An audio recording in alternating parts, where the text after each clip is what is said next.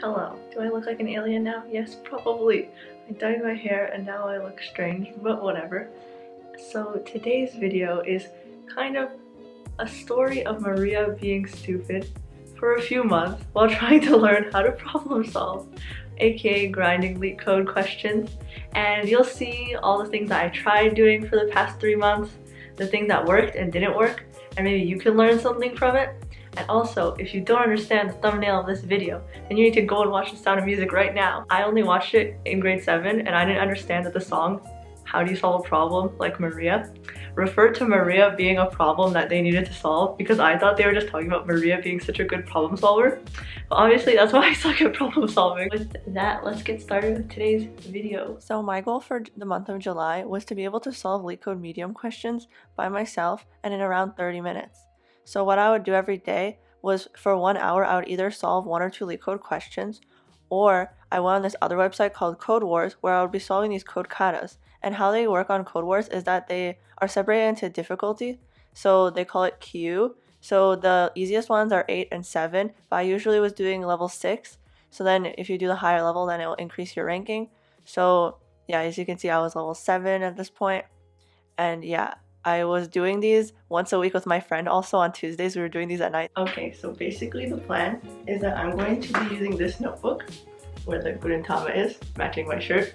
And then I'm going to write down notes every single day that I'm coding to keep track of which problems I'm solving and how long it took me to solve those problems, so that in the future I can go back to these notes and then see how I've progressed, as well as see which problems I was able to solve on my own, and then go back and redo them after a month and then see if I'm actually better and able to solve them. Okay, it's around like 40-ish minutes later, and the question I actually got was number of islands. And I was talking about this yesterday with one of my teammates, and he was saying that it's such a fun question to do, where it's basically like you have a 2D array and like you have it of booleans, and then all of the ones are islands, and then, or like land or whatever, and then all the zeros are water. And then I cannot solve it because I forgot what DFS was like, and yeah, so I had to look online for some help, but I did like try to understand what's going on and try to step through the code. Hey there, today is day 5 and I'm wearing my idea shirt and trying to think of some ideas of how to solve problems. Because yeah, this past few days, it's like I think my 3rd day doing Code Wars, and I actually really enjoy it because Code Wars is pretty different from LeetCode. It helps you learn more of, yeah, like how to problem solve instead of just like focusing on the data structures aspect.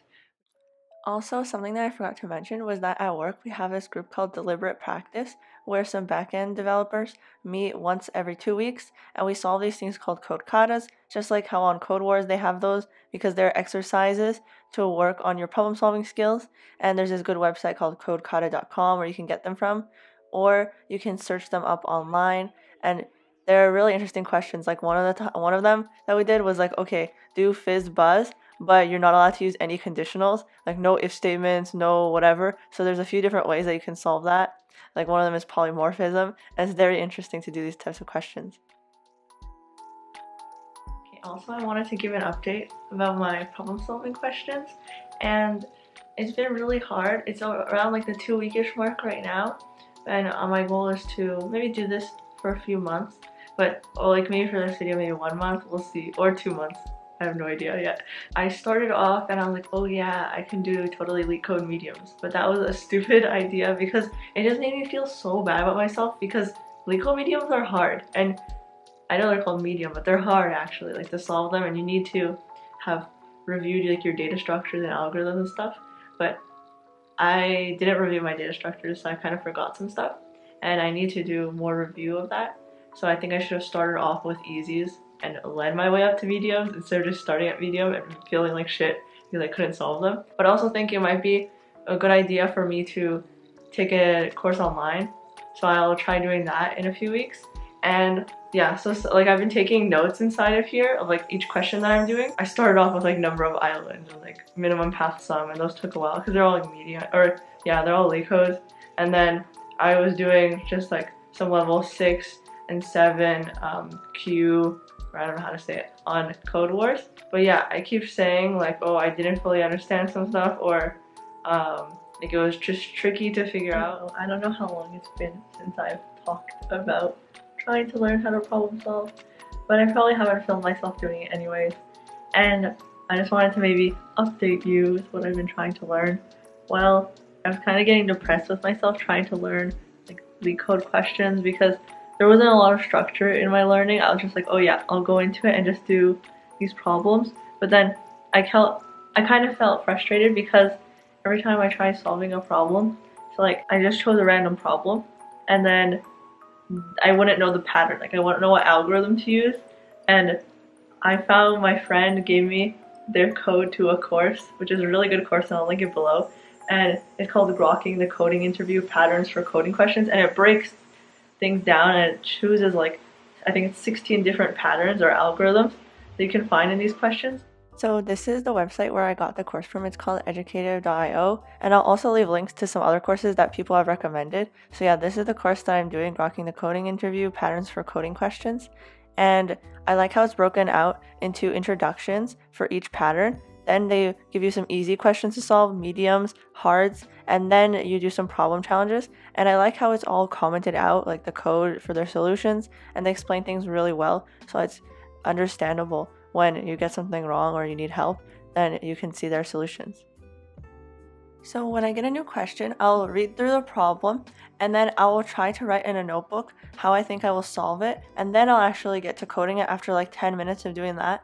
And if I can't figure that out, then I'll look at the solution for some hints and try to use those, or if I can't do that, then finally look at the solution.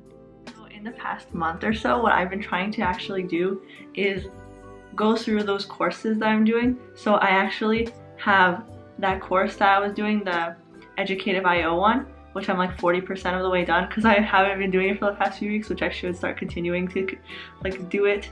And then I am also in this program, the Facebook Above and Beyond Computer Science, and I'm doing that once a week. So it's like this program that you can apply for, and then every week you meet with your cohort or your group and you guys go through some workshop about a specific data structure and you try solving questions together, and it's actually fun. And I get to meet new people. Even though it's online, it's still nice to meet new people. And then the third thing I'm doing is I actually am taking my algorithms course right now, and it's very intensive, completely different from what I thought it was. You can watch my other video about my first week of school so you can see more of what I was learning back then at the beginning of school. And now it's actually getting into all the algorithms. Before it was all math kind of stuff. Okay, so I wanted to end this video off on the notes of what I have learned not to do and what I've learned to do when trying to learn how to problem solve. Well, first of all, I'd say that you should have a basic understanding of data structures before you go into algorithms and like doing a bunch of LeetCode questions, because it's good to understand the theory behind things. And that's what I've been seeing through the course of my past few years in university, because while I have been working at the same time as doing school, I see the benefits of doing school and learning the theory. Because especially with algorithms, you need to understand why things work that way, what, like all the big O notation, why it's like that, all the summations, and just the whole point is that you're not supposed to be code hacking, as my professor says right now in my algorithms course. You're supposed to actually be thinking, and you have to think of all of the preconditions, postconditions, and the loop invariants and things like that before you actually code your algorithm. So you're supposed to be thinking. And just like in my Facebook ABCS, they always say, okay, you get the question, then you take like 5 to 10 minutes or something like that to actually try to think of how to solve that question, write out pseudocode or how you would do it, plan that out before you actually start writing the code. So that's a great thing that I've been learning, because before I'll just be like and try to think of what the question would, or like what the answer is, but that was bad. And I'm learning a lot, and I know, okay, I'm not done, but I just wanted to make this video to show you that, okay, even though I haven't mastered this thing, I'm still trying, and I'm still trying different things, and I'm trying to learn something new. So I learned, don't jump into things, into the deep end, just like I tried jumping into LeetCode mediums, that was stupid. Actually try to gradually go into this, learn your data structures, learn some algorithms, take a course maybe online, and then try to apply that theory, do the questions, and build yourself up. Learn the different patterns, and take more courses online. Like I know so many people, they take 5 algorithms courses because they don't feel like they have learned it enough yet. and I don't think I'll ever learn it like to the greatest ability that I can, but it's really interesting and it moves my brain. I really like it. So with that, I hope that you learn some algorithms, you learn something new, maybe a different strategy or different course or something to take to learn this type of thing, and I wish you good luck with everything. So if you like this video, smash the thumbs up button, leave a comment about your favorite resources to learn this kind of stuff, and I'll see you next time. Bye!